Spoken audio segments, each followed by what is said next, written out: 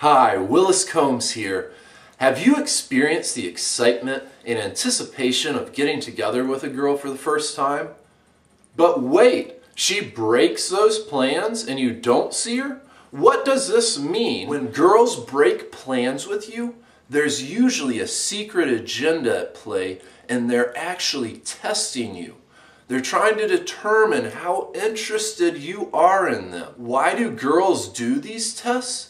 Because it works. 97% of men follow these tests and respond predictably.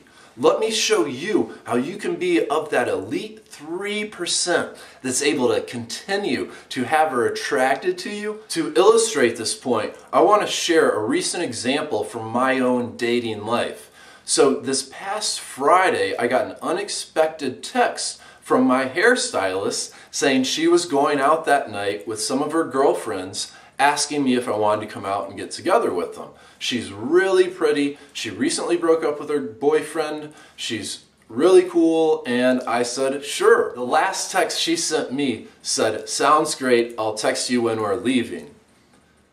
This was at 6:30 p.m.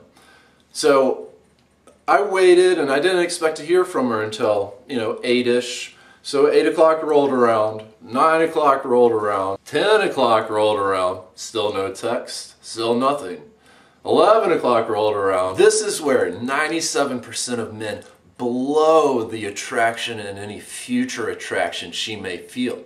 They will send her a text message or call her and say, hey, what's going on? Are we hanging out? But instead, don't do anything, nothing. Don't contact her. It's natural to send her a text message or to call. After all, you had plans to get together. Just that text message says, I'm desperate. Instead, don't contact her. Don't do anything. I didn't do anything this past Friday night, and sure enough, 9 a.m. Saturday morning, I already had a text from her. She claims she didn't hit the send button. Who knows? The reality is maybe she didn't hit the send button, maybe she did. Who knows? What it all comes down to, though, is a lot of girls are testing to see your level of interest in them. And if you contact them and communicate when they have said they will contact you or text message you or call you, then you're really telling them that, hey, I'm desperate.